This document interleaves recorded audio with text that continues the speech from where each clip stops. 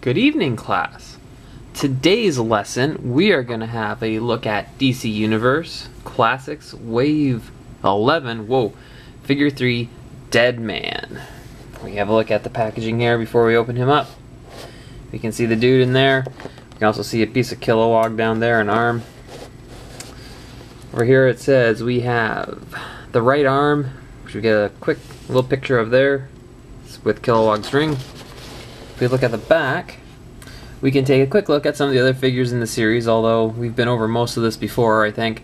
There's Katmatui, Shark, Deadman, the Cyborg Superman, the Question, John Stewart, Steppenwolf, and then finally Kilowog. We've also got a biography. Basically, we've got Boston Brand. He was a high-wire artist who died. He was kind of brought back as a ghost by the goddess Rama, was it Kushna?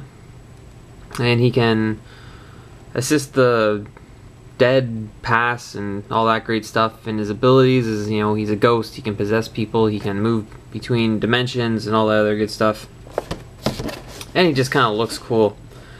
Okay, so on this side, same picture as the other side. And then back in the front there, we can see Deadman. So I think in a second or two, we're going to open up this package, and we shall look at Deadman a little bit closer. So I'll be back with you in a minute. Okay, we have Deadman out of his package, so we can have a closer look at him. So now, again, I keep saying this. I know it's going to be a broken tune. Don't know much about Deadman. I think I saw him in an episode of Justice League Unlimited. That's really my only exposure to him. Although after seeing this figure, I have to admit I'm much more tempted to find out more about this guy, because I actually really like this figure. I don't know why. I don't really know anything about the character, but the toy is making me interested in the character itself. So I may have to see what I can find out about this guy.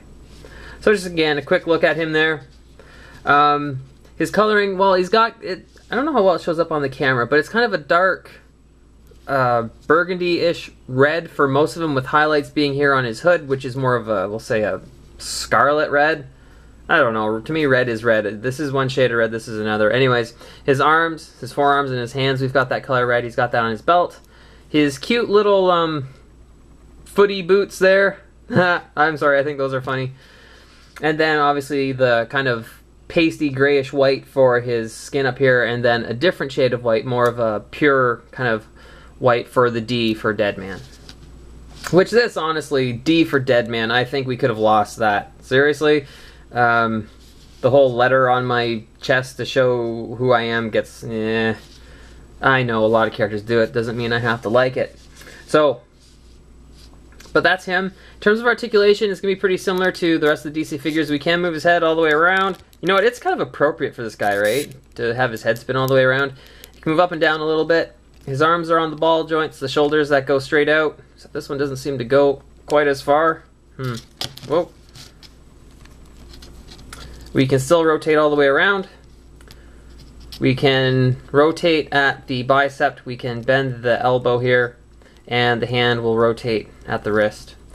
Like the rest of them, he's got this articulation joint here in his torso, so we can look up and down. His waist is going to go all the way around, and his legs, the double jointed hip joint thing, so we can go forwards. We can go a little bit backwards, not much. And then we can do a pretty impressive side kick out here. We can rotate the leg at the thigh. We can bend at the knee, the one joint there. And then the foot, we can move forward and back. And again, nothing sideways. I know I was looking at sideways before, but I'm wondering if that's not supposed to do that. I wonder if I'm actually damaging the figure. Our good friend Deadman here does not come with any accessories. Now, I think there might be a variant, someone correct me if I'm wrong, but I think there's one where his hands are more translucent instead of this color red. I'm not sure. I thought I saw that, but I could be wrong. No accessories for Deadman, because I don't think he really has any, as far as I know. But I was talking about why I like this figure, and one of the main reasons is, so far, my experience with the DC Universe characters or figures is that I've been finding, especially with the male characters so far, is that it seems like there's just one generic mold that they do little modifications on, and that's how they can follow their characters. Which in some respects isn't a bad thing. You know, guy in tight pants is a guy in tight pants. But the thing I like about Deadman here is that it looks like it is a unique mold, or at least it is for me. If there's another character that's all gaunt and withered looking, maybe he uses the same one. But it really looks like it's a unique mold unto itself, and I really do like that. Everything's a little bit thinner, like he's emaciated, because he's dead. And if we get a closer look here at his face, I don't know, he looks like a zombie. That's really what it boils down to for me. The dude looks like a zombie, and maybe that's why I like him so much. I'm kind of into the zombie movie thing, and just even the way his hands are, and how skeletal he is. Like, you can definitely see him as a member of The Walking Dead. Even though this character in recent times was resurrected, right? And he's got a white lantern ring now, and he's doing something. Did I spoil that for anybody? I'm sorry. That was, what, a couple months ago? Okay. So far, I'm just gotta say, I'm liking this figure. Know nothing about the character. Gonna have to learn. But he looks like a zombie in a red hood, or a red costume. What is the deal with this, anyway? Whatever. I still kind of like it. Now, what does he come with? This is most of the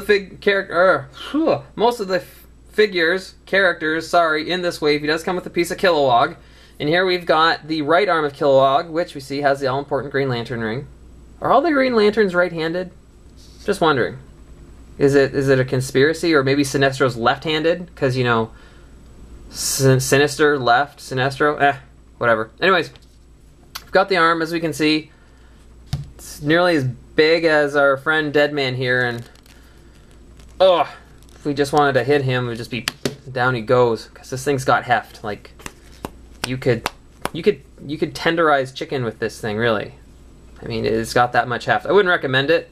You can get meat tenderizers for that, but seriously, this would have the heft to do it. And we'll look at this more later when we put together Kilowog. Oh, so looking forward to that. But I have to say again, I'm just loving this Deadman character. If I was going to give this figure a grade, I would have, you know what? Oh. Jeez, you know what? I have to do it. I have to give this figure an A. The more time I spend with this figure, the more I like it. And again, I don't really know who the character is. But this is one of those ones that's going to get displayed with some of my other characters. And I don't necessarily display certain lines, just the figures that I really, really like. And I'm really starting to think that this one's going to join the others up there, because I think this one's just excellent. So, that is my lesson on Deadman from DCU Wave, 11? The Kilowog series. I think that's about it for me. So, class dismissed, and have a good night.